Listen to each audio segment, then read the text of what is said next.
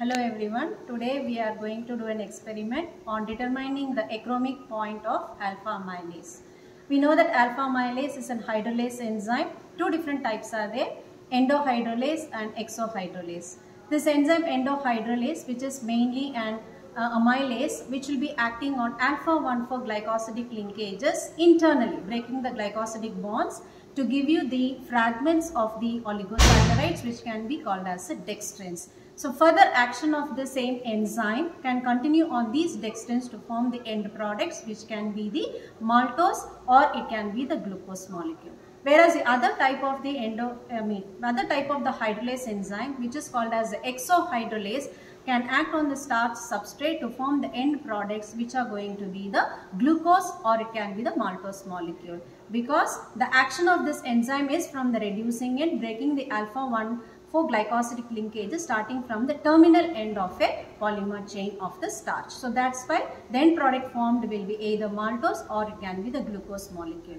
But today's experiment we are going to do to determine the achromic point about the alpha amylase enzyme. So the source for the enzyme what we have taken for this experiment is a fungal alpha amylase, which is generally called as a diastase enzyme.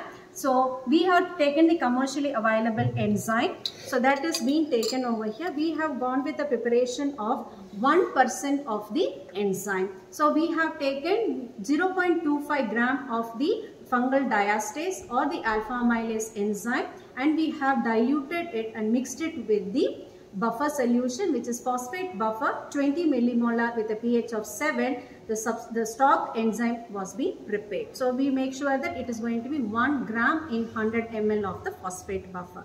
So since it is an enzyme what we have prepared, the stock enzyme is being incubated or kept inside the ice so that enzyme activity will not be lost. The other requirements for this experiment for the achromic point determination is starch. We have taken 0.5% of the starch. The next requirement is a phosphate buffer whose pH is 7, 20 millimolar, that's the strength of the buffer. And the next reagent required is the iodine reagent, which is required for confirming the experiment. The various other requirements for this experiment, let us have a time where we have marked the times in the range of 0, 1, 2, 3, 4, 5. So the different times are being entered over here, and a set of test tubes in order to prepare the reaction mixture. So we have the micropipettes to take the required aliquots along with the micropipette tips.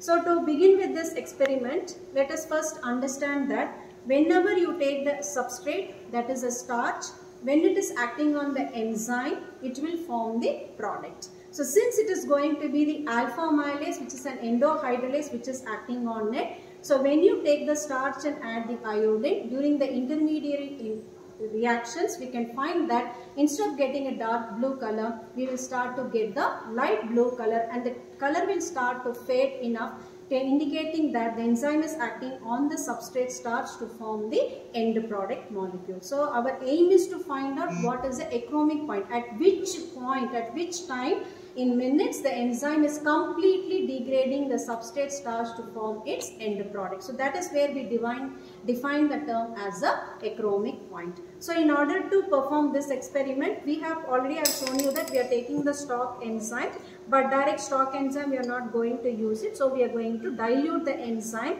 So one of the diluted enzyme is 1 in 10 dilution we have done. So 1 ml of the enzyme was taken and diluted with 9 ml of the phosphate buffer, and it also is placed inside the ice. Now we are going to prepare the reaction mixture. So our students are there who are BSc second year, BC NDC students who are going to perform this experiment. So step number 1, we are going to take the test tubes.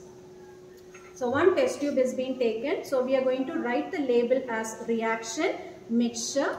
So the reaction mixture what we are going to take is 2 ml of the substrate, that is the starch, and with 2 ml of the phosphate buffer, and we are going to add 0.4 ml of the diluted enzyme. So the moment you add the enzyme, make sure that we are going to have the times which is being kept in minutes is working simultaneously, so that from the reaction mixture at every interval we are going to take a drop of the reaction mixture and place it on the tile so that we are able to find the end point. So student Prerna is taking 1 ml of the starch. So in the reaction mixture tube 1 ml is being transferred. So 1 more ml will be added into the same test tube, 1 ml, so that the total volume of the substrate, that is 0.5% of the starch what we have taken, is going to be 2 ml.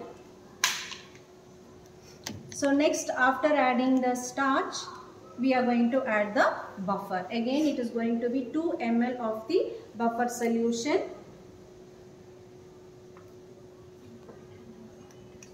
So it is phosphate buffer 20 millimolar, which is also containing 0.9% of saline. So its pH is 7, which is being used for this experiment. So the reaction mixture will contain 2 ml of 0.5% of starch, and we are going to add 2 ml of the phosphate buffer.